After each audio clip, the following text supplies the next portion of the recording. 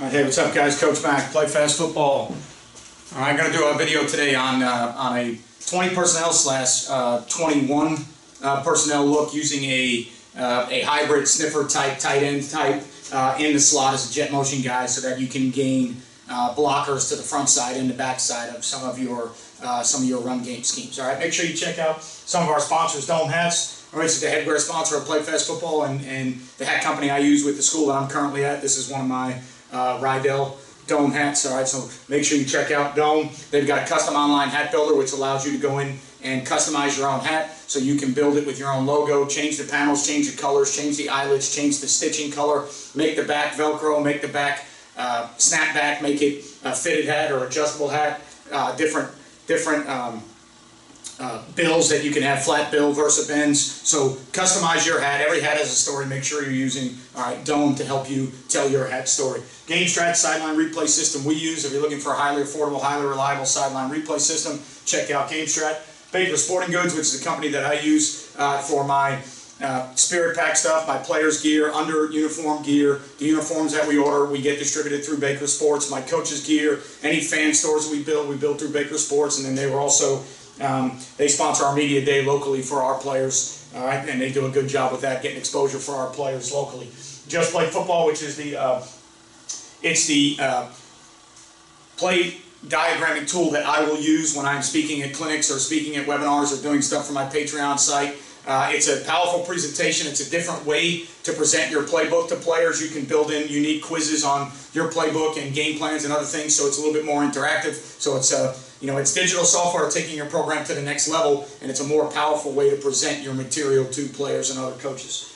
DifferenceUSA, the ultimate striking machine. We have one in our weight room. Get thousands of reps on striking without needing a partner. Elbows in, thumbs up, different tensions in the coils, so it gets harder to strike and compress the coils in as the kids get stronger, so you can move them up as they develop more and make it tougher on them. Get those hips involved, get the eyes where they belong, proper hand placement, thumbs up, all the things you need to do to strike. Check out DifferenceUSA. HighandTight, which is a ball security training aid. Use it with your skill players, your running backs. They have to hold the ball in a certain spot. They have to have the wrist above the elbow. They have to have split the tip. All right, and then there's panels that have sensors in them. When the ball is held correctly with all the proper points of pressure, you'll hear an auditory beep. If you hear that beep, you're holding the ball correctly. If you do not hear that beep, you're doing something wrong. Builds muscle memory so kids know exactly what HighandTight is, where to have the ball, to have it in the best position to avoid fumbles. Ball security is job security. Make sure you check out HighandTight. So what we're going to look at today, all right, is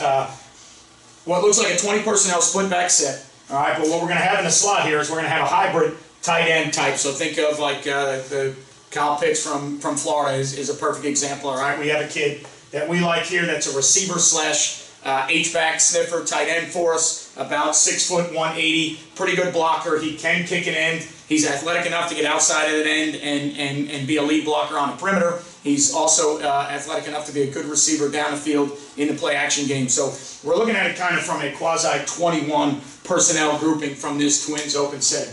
All right, and what we're going to do is we're going to bring this guy across like it's jet motion. So we're going to snap the ball when he's still on that side of the formation. So he's going to come across and give the illusion of jet, but we're going to snap the ball while he's still on that side of the formation. So the first thing we're going to do is we're going to run GT read, all right, and we're going to run it away from the jet motion. Quarterback's going to read the backside, and then we're going to put the other back as a lead blocker. So we're going to jet motion this inside here.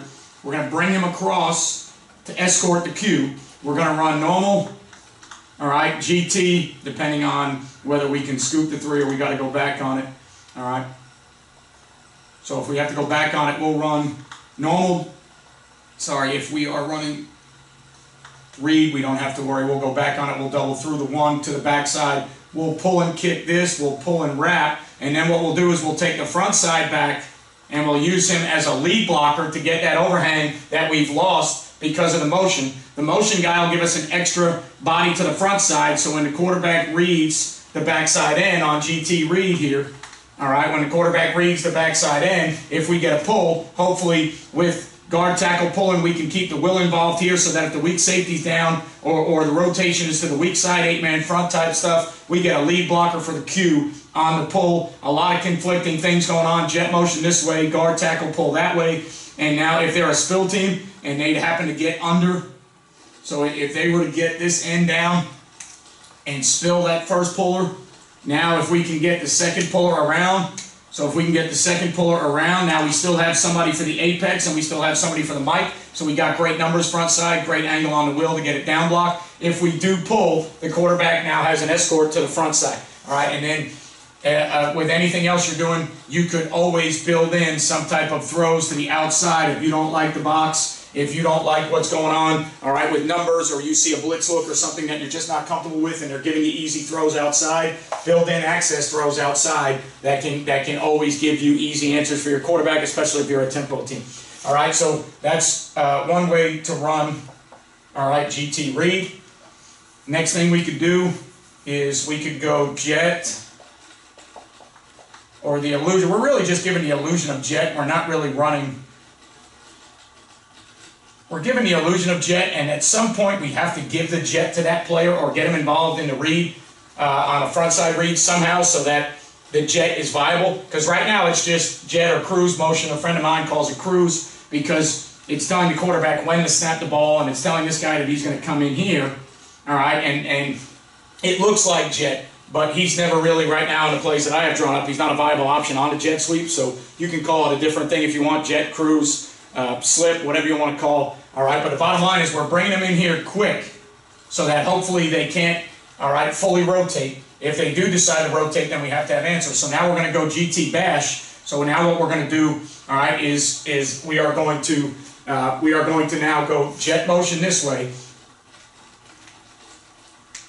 and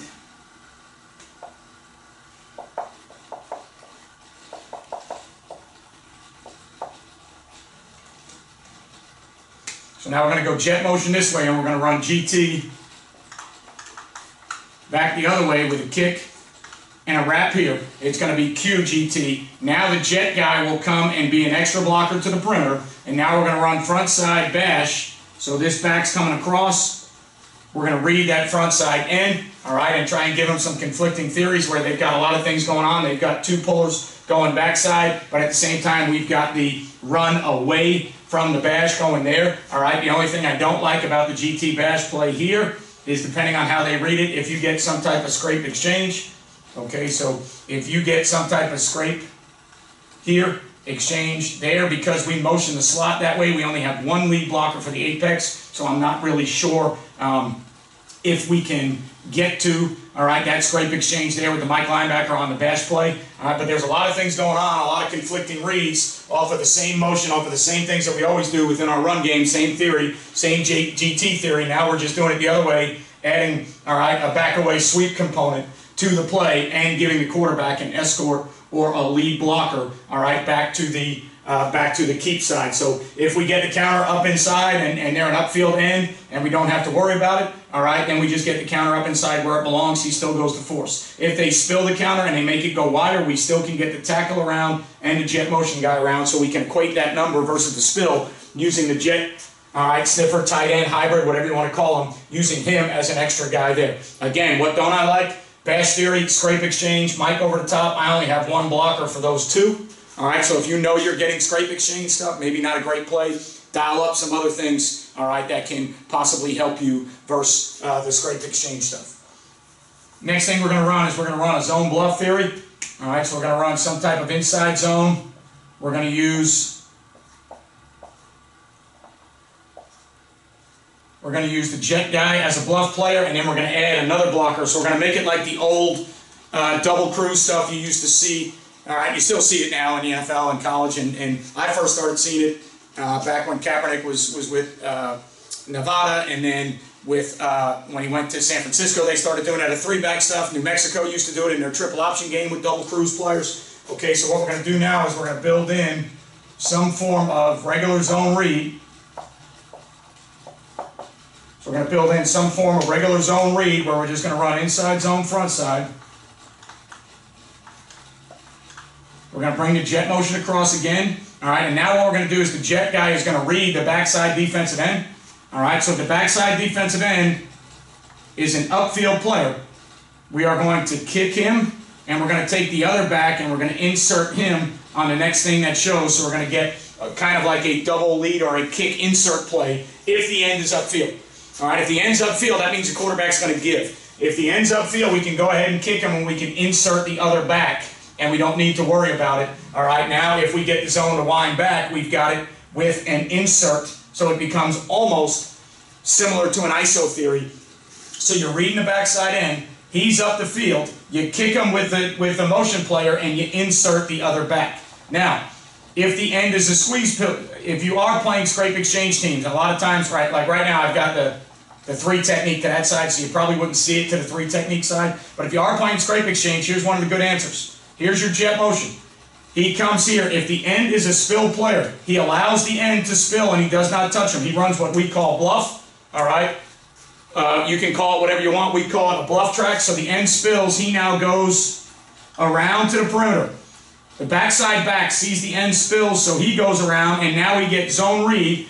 If they were to spill chase, we're going to pull, and now when we pull, we've got 2 escorts or 2 lead blockers, okay, for the quarterback on the pull play. So now if they're a scrape exchange team, and again, you probably won't get it to the 3 technique, but if they were trying to get this backer out and this safety down, and they were eliciting the pull for the quarterback and trying to get an extra body to the quarterback, now you have 2 lead blockers off your zone theory, okay, where you can run your simple zone theory there with 2 lead blockers. If the end's upfield, kick it and insert. If the end chases or squeezes, double bluff everybody outside, and now we have 2 escorts. I could also see, all right, when you watch the Georgia Southerns play and teams that run a lot of option, coastal and teams like that, I could also see a zone theory where it's inside zone here, bluff path here, triple there, and now if we pull, all right, we've now got a triple theory with a lead blocker. All right, so I could see that being a zone triple kind of off the zone bluff. Very similar. You're inside zone blocking it, however you do it, whether you zone block it or gap block it, however you choose to do it. All right, on the front side, you're taking care of that. You're building in your read components, which are already in your offense if you're running this style of offense. Now you're kicking and inserting. You're double bluffing and pulling the quarterback. You're bluffing and pulling the quarterback with a triple. So now you've got option, all right, with a lead blocker. Then the last thing I think you can do in a very simple manner, depending on rotations and what you're doing and giving you another answer in a very simple matter, and what I would choose to do probably more often than not is I would go with some type of 7-man protection. All right, I would go with some type of 7-man protection personally, so I can, if I am diagramming some type of shot play, I would like to get the ball thrown.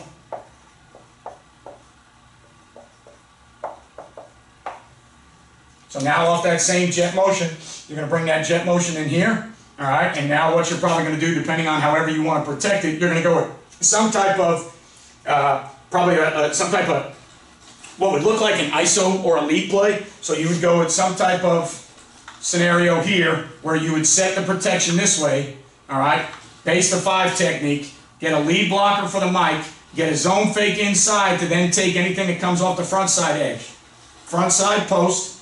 Jet player, all right, now jet player here, bluff, wheel, climb, all right, the backside there, and now you've got a 7-man protection post, all right, wheel built in to the number 2. Hopefully, that player's got to be able to run a little bit, obviously, because he's got to get, the ball's going to be snapped on this side, he's got to get from here to the wheel, all right, and then you're going to run a climb back behind that. All right, so now you can do this several different ways. We toyed with thinking about double wheel where, you know, maybe within a 6-man protection scheme, we use the jet guy as the first wheel to clear the wheel out, and then we try to get the bluff guy behind that. All right, so there's some different things you can do within a play action game. You can get as fancy as you want to, but it gives you, all right, 3 to 4 simple runs off the same action, and then it gives you play action wheel off the same action, so you get a play action shot down the field. This could be something that you could do.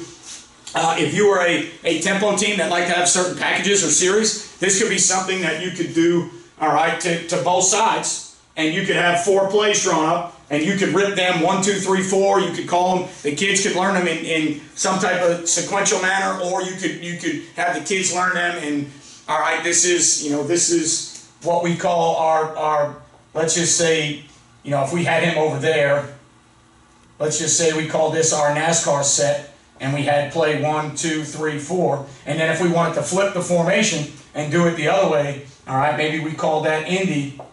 And now Indy was spread left, so we just took the same split backs, and we put the back over here, so now the jet motion, we'd run all the same plays just the other way, and now the jet would come this way, all right, and then you had the same 4 plays out of Indy just going the other way, so that you could get into up-tempo packages. However you want to do it, you can build your offense however you want. But what I think it does is off that jet motion, using that hybrid tight end, fullback, slot player. Again, somebody like a Kyle Pitts from Florida comes to mind right away. All right, obviously somebody that can run, somebody that is physical enough to kick it in, somebody that is athletic enough to bluff it in and get out on the perimeter and block, and then somebody who can be a threat in the passing game. So if you have that type of player who's a hybrid tight end, hybrid fullback, really good receiver, matchup issue, big enough to block, fast enough to get open in space and create matchups, good enough ball handling skills so he can catch the football. If you have a player like that, you build in, all right, this split back jet motion package. 4 things you can do. You can run your whole offense out of it if you want to off of those looks, but here's 4 simple things that you can do. You can do them tempoed, you can do them package however you want. You could speed it up to where these are certain, again, certain packages. Say NASCAR, the kids know, get into it. Indy, the kids know, get into it the other way. When we're in there, these are plays 1, 2, 3, 4. So play 1 is GT read, play 2 is GT bash, play 3 is zone bluff, play 4 is play action wheel. All right. If it was me, the way I always do my offense, I would keep this one direction. All right, and we would rep it in that direction, and we would run the plays that way. And if I got to a spot on the field, if I was on the right hash mark and this had to be a right set and I didn't like it for whatever reason, I'd get out of it or run something else. But if it was in the middle or on the left, I could stay in it. Just because if we do it from a sequential play number 1, 2, 3, 4, it's all the same assignments all the time. So every time I would say NASCAR and call these 4 plays, it's always the same assignments on each play. It doesn't have to flip and say, well, when it's NASCAR, it's going this way, but when it's Indy, it's going the other way. All right, so that's just the way I think personally. But great tempo package, great if you got a good quarterback, great if you're running read game, great if you've got that hybrid guy. It's a good way to get extra blockers front side and back side. Lead the side of the GT, but also read the back side of the GT and get a blocker for the quarterback escort there. Add to your zone game with a double bluff theory or a kick insert theory, depending on how the backside end plays, and give yourself a play action shot. All right, guys, hopefully the holiday's going well for you. Hopefully you guys had a great Christmas. Hopefully you're all safe out there. All right, remember to keep doing all the things we need to do to get back to normal. If you played your season, all right, I hope everything went well for you. If your season is upcoming for you, I cross my fingers that you can play. And always thank you for what you guys do for Play Fast Football for me, for my YouTube site. Remember, if you're not a subscriber, click that subscription button. Turn the notifications on so you know every time we do a video like this, or if I go live on YouTube, you'll get the notification. Thumbs up, thumbs down. You like this stuff, you hate it, let me know. It tells me what content you guys really like. And if you don't like the content, that's just as informative to me. Then we know not to do videos on that content again. Always leave a message. I respond to every message that I can get to. All right, so stay safe out there. Continue enjoying your holiday. If you're taking a chance to decompress from football a little bit and unwind, decompress, study social media, learn what's going on out there. You can still learn the game. You don't have to be all in all the time. Take a break, and then when it's time to go again in the off season, get back after it, all right? Remember, guys, you won't play well until you play fast. I'll see you next time.